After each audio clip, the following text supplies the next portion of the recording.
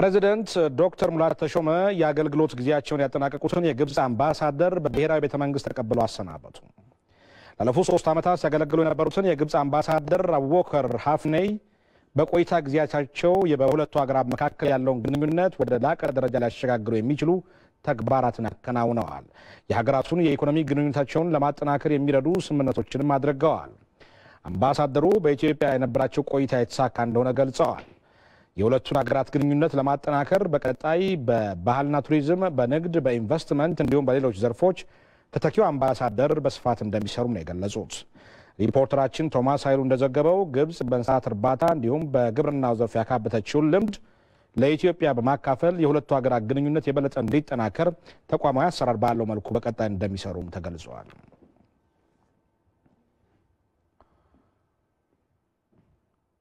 ቡራዮ ከተማ ወደ ወትሮ የሰላማዊ ሁኔታዋ በመመለሷ የዕለት ተዕለት እንቅስቃሴያቸውን እያከናወኑ መሆኑን በከተማዋ በንግድ ስራ የተሰማሩ ነዋሪዎች ተናገሩ።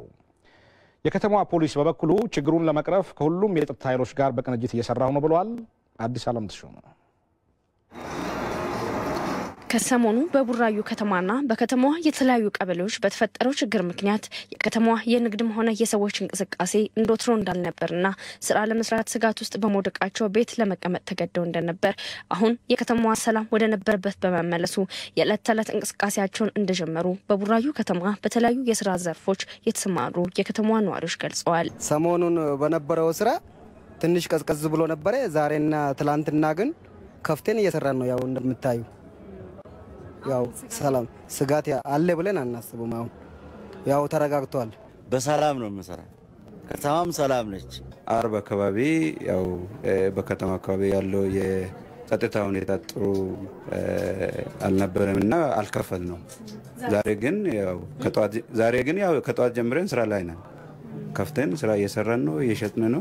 የቡራዩ ከተማ አስተዳደር የፖሊስ አዛዥ ኮማንደር ደረጀ ባይሳ በበኩላቸው የፌዴራልና የክልል የጸጥታ ኃይሎች በቅንጅት ባከናወኑት ተግባር በቡራዩ ከተማ ሰላም ለመፍጠር እንደተቻለ ገልጸዋል። በየደረጃ ያለው ማህበረሰብ ጋር ሁሉንም ተረባርቦ የጸጥታ ሁኔታ አሁን ወደ ቦታው ተመልሷል፣ ተረጋግቷል። አሁን ሁሉም ወደ ስራ ኃላፊነቱ ወጥቶ ስራውን እየሰራ ነው። አሁን ችግር እንደሌለ ነው። በተለይ የጸጥታ አካሉ ቅንጅት የሀገር መከላከያ ሰራዊትና የፌዴራል ፖሊስ አባሎች፣ የክልሉ ጸጥታ ኃይል ሁሉንም በጋራ በመሆን ይህንን ጸጥታ በሁለቱ በኩል የተከሰተውን የጸጥታ ችግር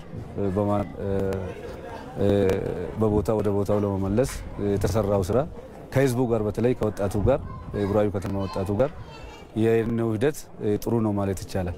በቀጣይም በድርጊቱ ተሳታፊ የነበሩ ተጨማሪ ግለሰቦችን አጣርቶ ለመያዝ እንደሚሰራም ኮማንደር ደረጀ ገልጸዋል። ይህ ክስተት እንዳይከሰት በጋራ ተቀናጅተው የጸጥታ ኃይል ብቻም ሳይሆን ህብረተሰባችን በየደረጃ ያለው ማህበረሰባችን የሃይማኖት አባት፣ የሀገር ሽማግሌ፣ አባገዳዎች፣ ወጣቶች ጋር ሆነን በመሆን ለወደፊቱ የተረጋጋ ሰላም እንፈጥራለን። ሌሎች ተጠርጣሪዎች ይኖራሉ። አሁንም ገና ጀመርን እንጂ አልጨረስንም፣ እየሄድንበት ነው። በዚህ ጉዳይ ላይ ተጨማሪ መረጃ ሊሰጡን የቡራዮ ከተማ አስተዳደርና ጸጥታ ጽሕፈት ቤት ኃላፊ ኮሚሽነር ሰለሞን ታደሰን እዚህ ስቱዲዮአችን ጋብዘናቸዋል። እንኳን ደህና መጡ ኮሚሽነር። እንኳን ደህና ቆያችሁ። እንግዲህ በዜናው ላይ እንደተከታተልነው ቡራዮ ወደ ሰላማዊ ኑሮ መመለሷን አይተናል። ከዚህ ተከትሎ የወንጀል ድርጊቱን የፈጸሙት ሰዎችንና የተጠቀሙባቸውን መሳሪያዎችን በቁጥጥር ስር ከመዋል አንጻር በተጨባጭ የተሰሩ ስራዎች ምንድን ናቸው? አመሰግናለሁ።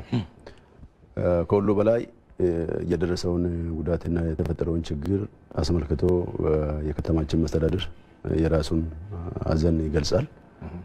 ከዚህ በመቀጠል ግን ያለው አጠቃላይ ሁኔታ አሁን ቡራዩ በተረጋጋ መደበኛ ስራ ላይ ነው የሚገኘው። ህዝቡ ንግዱ ማህበረሰብ ወደ መደበኛ ስራ ተመልሷል።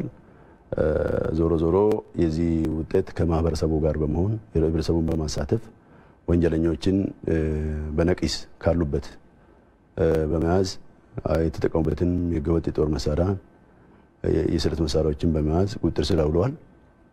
ይሄ ብቻ አይደለም። በዚህ ማህበረሰብ ውስጥ የቄሮ ቡድን ነው ተብሎ ሁሉ ጊዜ ስሙ የምንሳው ሳይሆን በቅንጅት በስልጣን የታገዘ ራሱን የቻለ ሴራ በማቀድ የተሰራ ስራ ነው።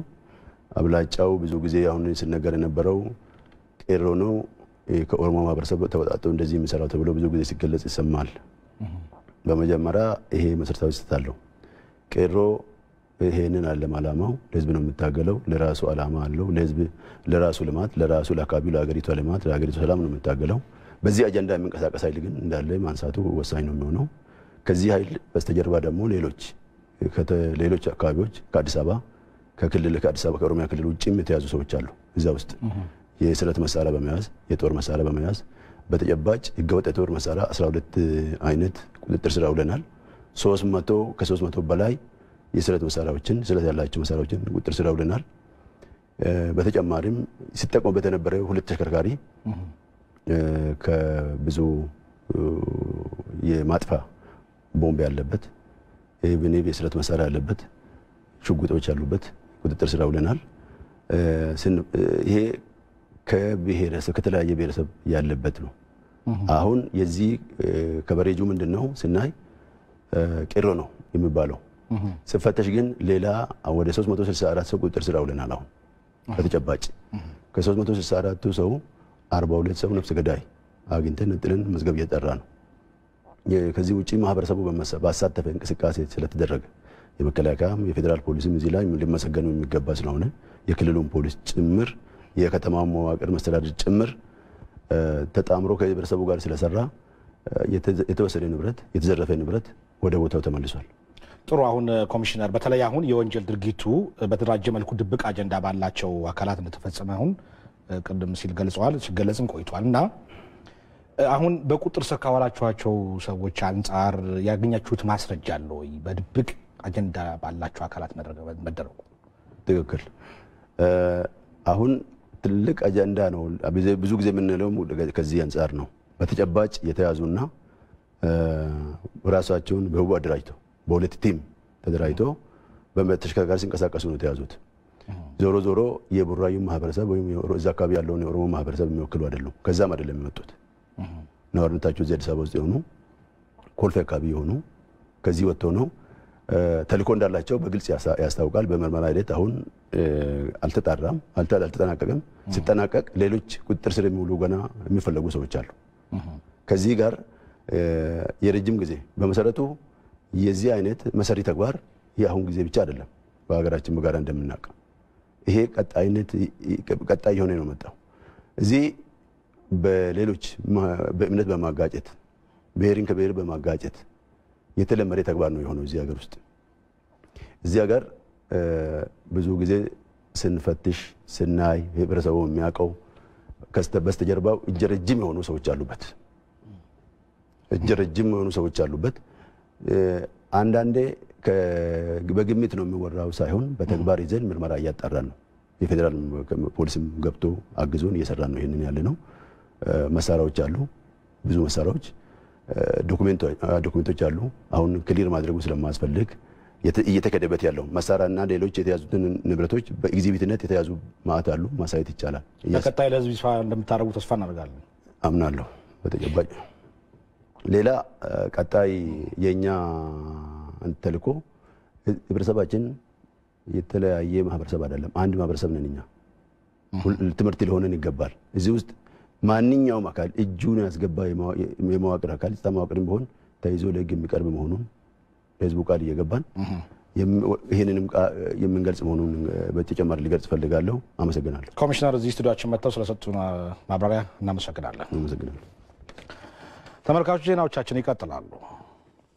ሰሞኑን በአዲስ አበባና በቡራዩ አካባቢ የተከሰተ ችግር በሰዮትና በንብረት ላይ የደረሰው ውድመትን በማውገዝ የኦሮሞ ህዝብንም ሆነ ቄሮን እንደማይወክል የሰንዳፋ በኬ ከተማ አስተዳደር ነዋሪዎች ተናገሩ።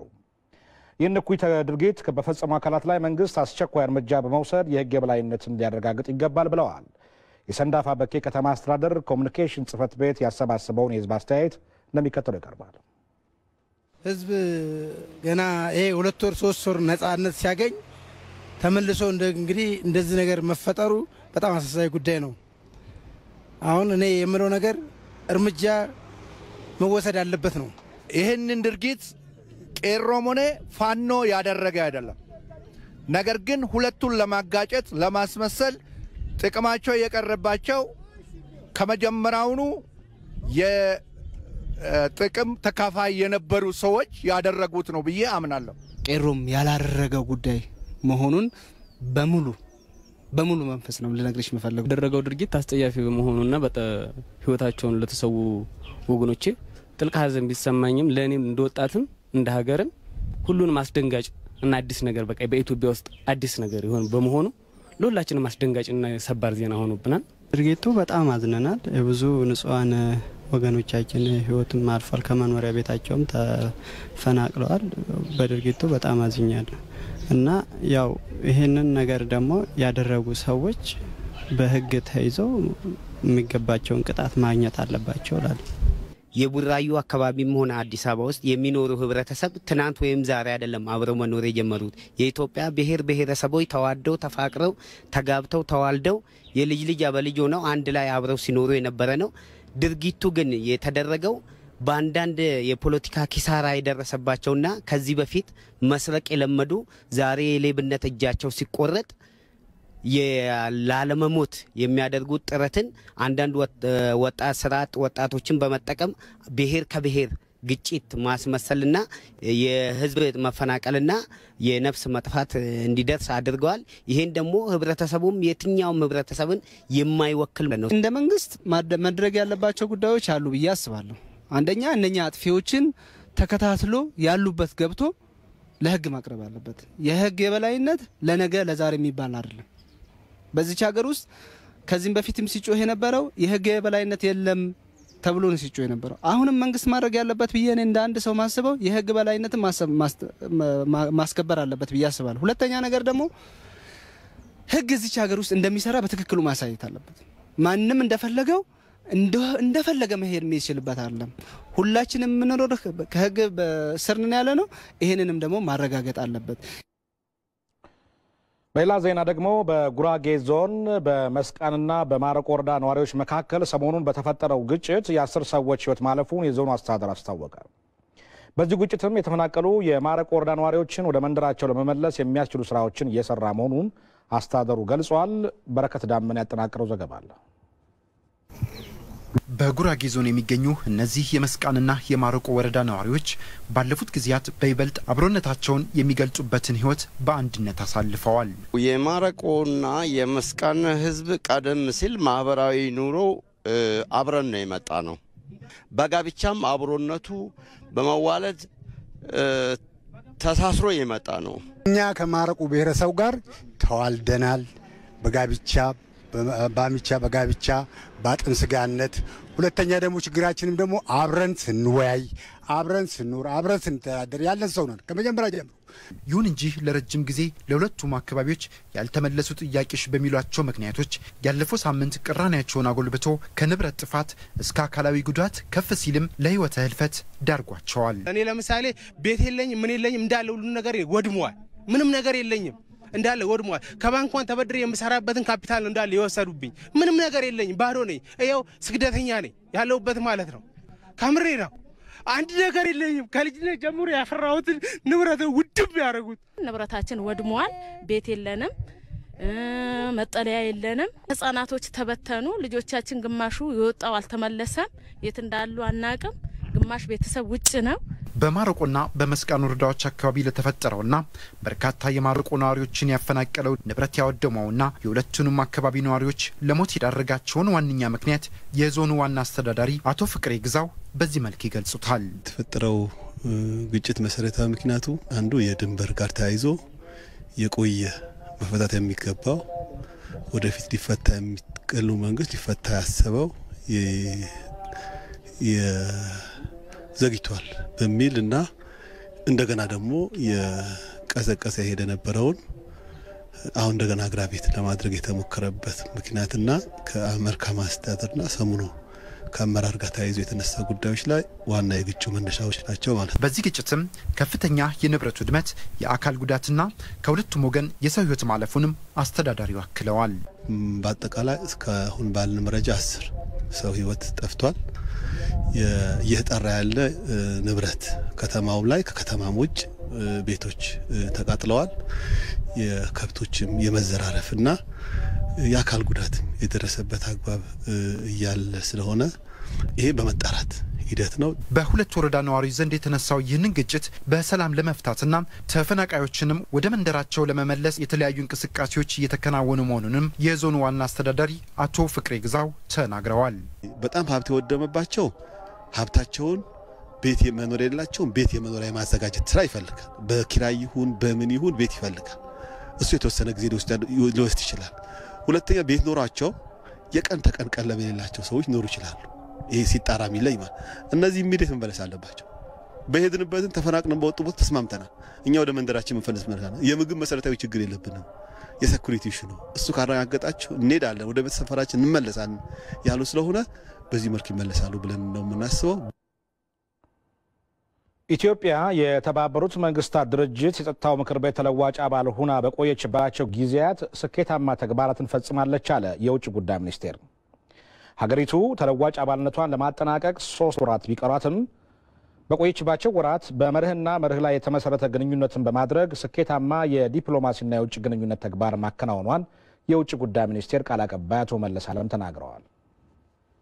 ኢትዮጵያ የጸጥታው ምክር ቤት ተለዋጭ አባል ሆና ከተመረጠች ያላትን ጊዜ ለማጠናቀቅ 3 ወር ብቻ ነው የሚቀራት።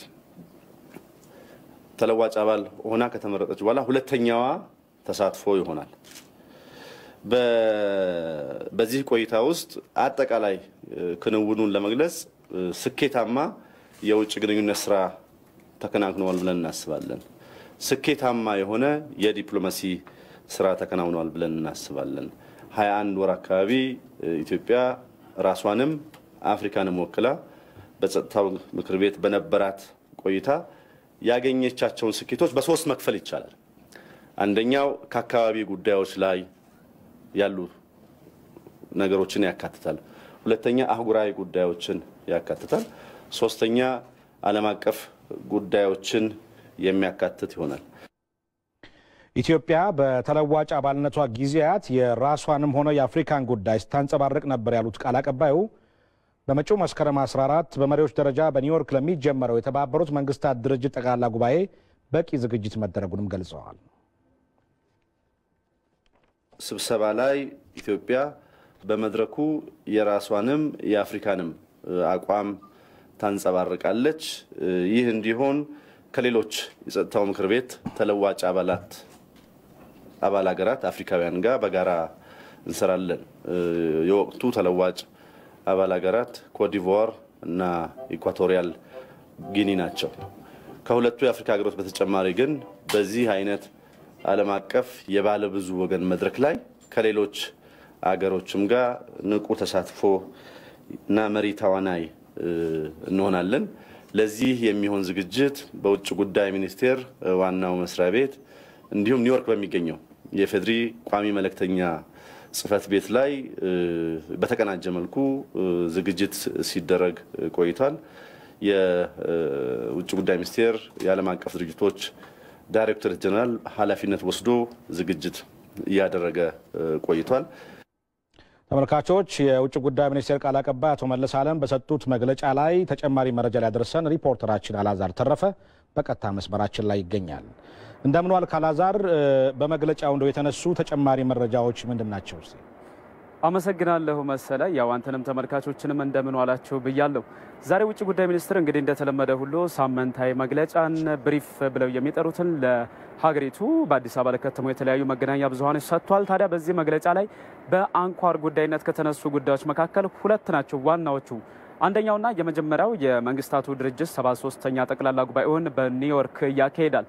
በመሪዎች ደረጃ ከመስከረም 14 ጀምሮ ይደረጋል። ከዛ በተጨማሪ ደግሞ በዚህ በመንግስታቱ ድርጅት የጸጥታው ምክር ቤት ውስጥ ኢትዮጵያ በነበራት የተለዋጭ አባልነት ሚና ምን አይነት ነገሮችን ስታበረክት ነበር የሚለው ነው። 2 ጉዳዮች ናቸው በዋናነት ሲነሱ የነበሩት። የመጀመሪያውን ለመመልከት ያህል ኢትዮጵያ እንግዲህ በተለይም ከትናንት በስቲያ ጀምሮ የመንግስታቱ ድርጅት የአጠቃላይ ጠቅላላ ጉባኤ አመታዊ ጉባኤ መካሄድ ጀምሯል። ለ73ኛ ጊዜ ማለት ነው። ታዲያ በዚህ ጉባኤ ላይ እየተሳተፉ ነው የሚገኙት ሀገራት። በመሪዎች ደረጃ ደግሞ ከመስከረም 14 ጀምሮ የሚካሄድ ነው የሚሆነው።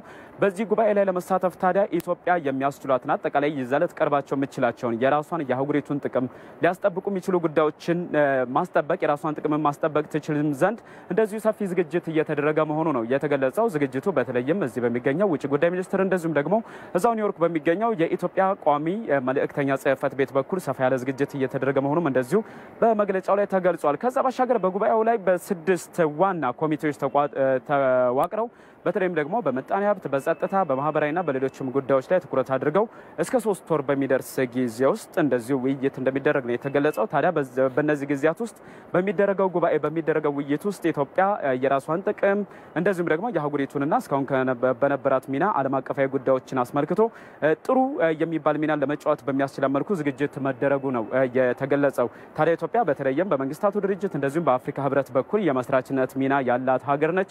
ይህንኑ ሚናዋን በዘላቂነት በጠንካራነትም ለመወጣት እንደዚሁ በቂ የሚባል ዝግጅት ተደርጓል ነው የተባለው። ከዛ ባሻገር ሁለተኛው ጉዳይ ከዚሁ ጋር ተይዞ ሊነሳ የሚችለው ጉዳይ በተባበሩት መንግስታት ድርጅት ውስጥ የጸጥታው ምክር ቤት ተለዋጭ አባል ሆና ለባለፉት 21 ወራት ስትሰራ ስትንቀሳቀስ ቆይታለች ኢትዮጵያ። በእነዚህ ወራት ውስጥ ታዲያ በርካታ ጥሩ የራሷንም ጥቅም ሊያስጠብቁ የሚችሉ አህጉራዊ ፋይዳንም ሊያስገኙ የሚችሉ ተግባራትን ማከናወኗ ነው የተገለጸው። እንግዲህ ቀደም ሲል ቃል አቀባዩ እንደገለጹት በ3 ጉዳዮች ላይ ተከፍሏል።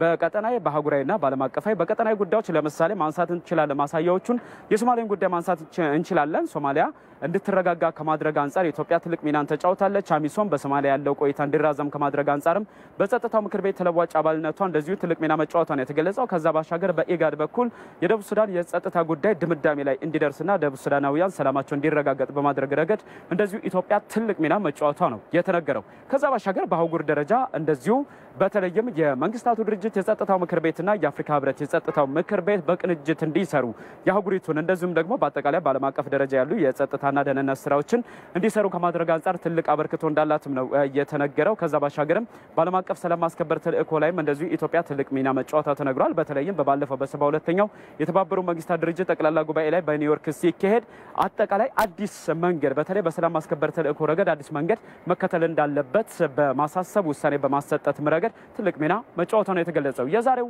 የውጭ ጉዳይ ሚኒስትር መግለጫ አንኳር ጉዳዮች እነዚህ ናቸው መሰለ። አመሰግናለሁ አላዛል ለማብራሪያ።